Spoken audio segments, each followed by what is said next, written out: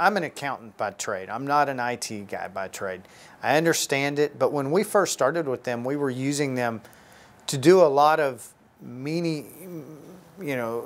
small tasks, change a form around for us, create a basic report for us.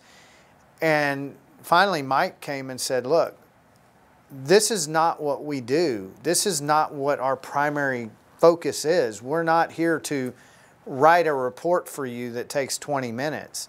We want you to learn how to do that. We're there to support you if you need help in learning how to do that. Or if you have a large project, they're not looking for the nickel and dime type of fee to charge you to create a report or change a form or something small like that. They want you, he wanted us to be able to do that. We don't have to call clients first for everything we need because they taught us how to go in and use the software. Not just as an end user, but also from an IT database systems support perspective. Most projects we can handle on our own.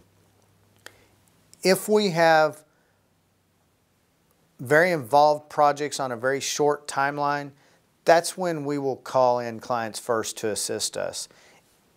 If we don't have those timelines, we will typically take on the project ourselves without calling in clients first.